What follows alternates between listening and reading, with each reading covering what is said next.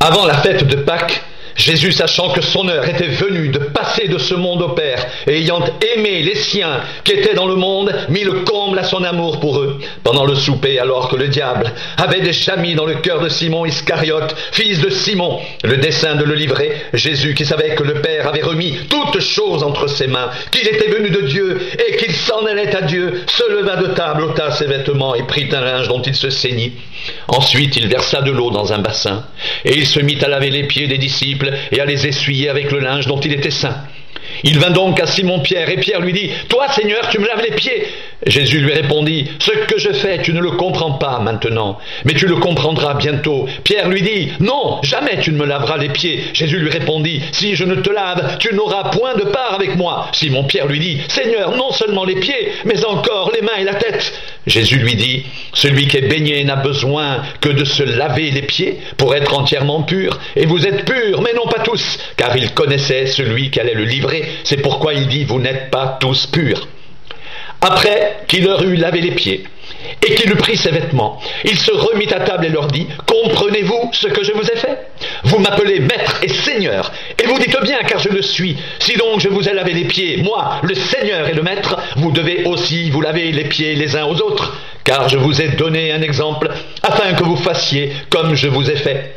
En vérité, je vous le dis, le serviteur n'est pas plus grand que son Seigneur, ni l'apôtre plus grand que celui qui l'a envoyé. Si vous savez ces choses, vous êtes heureux, pourvu que vous les pratiquiez. Ce n'est pas de vous tous que je parle. Je connais ce que j'ai choisi, mais il faut que l'Écriture s'accomplisse. Celui qui mange avec moi le pain a levé son talon contre moi. Dès à présent, je vous le dis, avant que la chose arrive, afin que lorsqu'elle arrivera, vous croyez ce que je suis.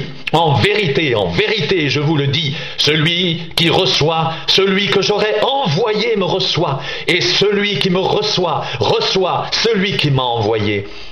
Ayant ainsi parlé, Jésus fut troublé en son esprit, et il dit expressément, en vérité, je vous le dis, l'un de vous me livrera. Les disciples se regardaient les uns les autres, ne sachant de qui ils parlaient. Un des disciples, celui que Jésus aimait, était couché sur le sein de Jésus. Simon-Pierre lui fit signe de demander qui était celui dont parlait Jésus. Et ce disciple, s'étant penché sur la poitrine de Jésus, lui dit, « Seigneur, qui est-ce » Jésus répondit, « C'est celui à qui je donnerai le morceau trempé. » Et ayant trempé le morceau, il le donna à Judas, fils de Simon l'Iscariote.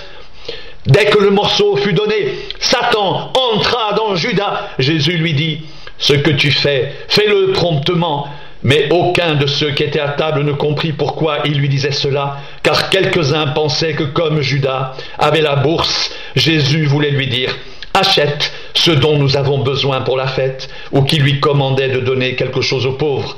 Judas, ayant pris le morceau, se hâta de sortir, il faisait nuit. Lorsque Judas fut sorti, Jésus dit, « Maintenant le Fils de l'homme a été glorifié, et Dieu a été glorifié en lui.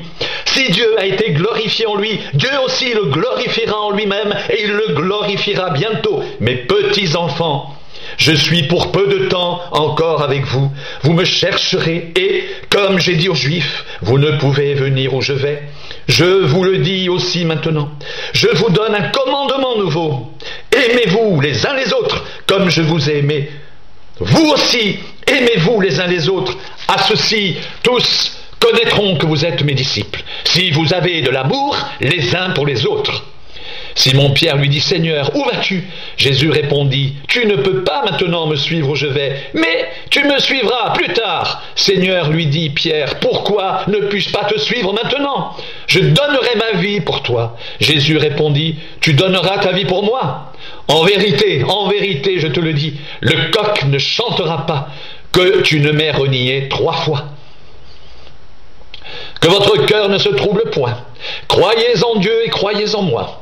Il y a plusieurs demeures dans la maison de mon Père. Si cela n'était pas, je vous l'aurais dit, je vais vous préparer une place. Et lorsque je m'en serai allé, et que je vous aurai préparé une place, je reviendrai, et je vous prendrai avec moi, afin que là où je suis, vous y soyez aussi. Vous savez où je vais, vous en savez le chemin. Thomas lui dit, Seigneur, nous ne savons où tu vas. Comment pouvons-nous en savoir le chemin? Jésus lui dit, je suis le chemin, la vérité et la vie. Nul ne vient au Père que par moi. Si vous me connaissiez, vous connaîtriez aussi mon Père, et dès maintenant, vous le connaissez, vous l'avez vu. Philippe lui dit, Seigneur, montre-nous le Père, et cela nous suffit. Jésus lui dit, il y a si longtemps que je suis avec vous, et tu ne m'as pas connu, Philippe. Celui qui m'a vu a vu le Père. Comment dis-tu, montre-nous le Père? Ne crois-tu pas que je suis dans le Père, et que le Père est en moi? Les paroles que je vous dis, je ne les dis pas de moi-même, et le Père qui demeure en moi, c'est lui qui fait les œuvres. Croyez-moi, je suis dans le Père, et le Père est en moi, sinon croyez du moins à cause de ses œuvres. En vérité, je vous le dis, celui qui croit en moi fera aussi les œuvres que je fais, et il en fera de plus grandes, parce que je m'en vais au Père, et tout ce que vous demanderez en mon nom, je le ferai, afin que le Père soit glorifié dans le Fils. Si vous demandez quelque chose en mon nom, je le ferai. Si vous m'aimez, gardez mes commandements, et moi je prierai le Père, et il vous donnera un autre consolateur, afin qu'il demeure éternellement avec vous, l'Esprit de vérité que le monde ne peut recevoir, parce qu'il ne le voit point, et ne le connaît point, mais vous, vous le connaissez, car il demeure avec vous, et il sera en vous. Je ne vous laisserai pas orphelin, je viendrai à vous.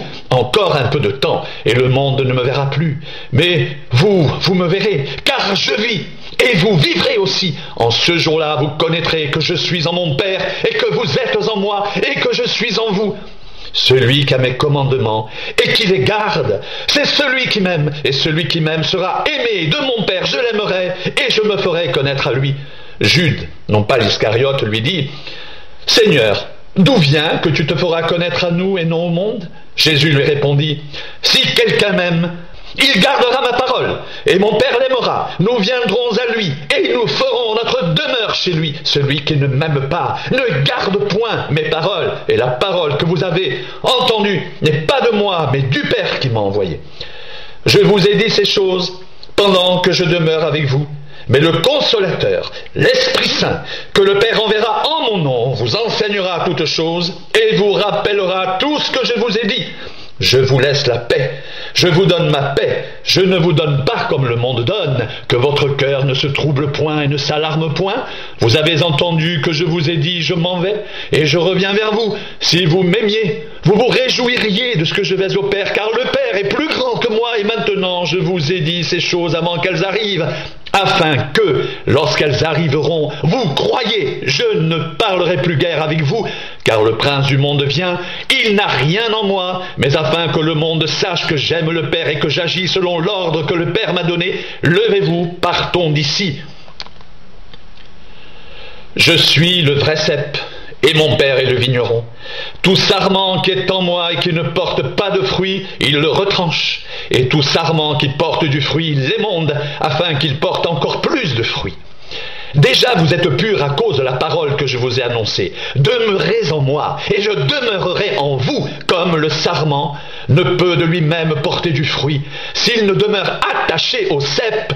Ainsi vous ne le pouvez pas non plus, si vous ne demeurez en moi. Je suis le cep, vous êtes les sarments. Celui qui demeure en moi, et en qui je demeure, porte beaucoup de fruits, car sans moi, vous ne pouvez rien faire. Si quelqu'un ne demeure pas en moi, il est jeté dehors, comme le sarment, et il sèche. Puis on le ramasse, on le jette au feu et il brûle. Si vous demeurez en moi et que mes paroles demeurent en vous, demandez ce que vous voudrez, et cela vous sera accordé. Si vous portez beaucoup de fruits, c'est ainsi que mon Père sera glorifié et que vous serez mes disciples.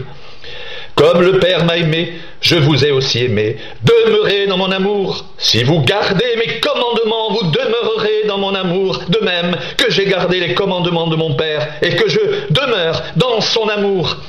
Je vous ai dit ces choses afin que ma joie soit en vous et que votre joie soit parfaite. C'est ici mon commandement. Aimez-vous les uns les autres comme je vous ai aimés. Il n'y a pas de plus grand amour que de donner sa vie pour ses amis. Vous êtes mes amis si vous faites ce que je vous commande.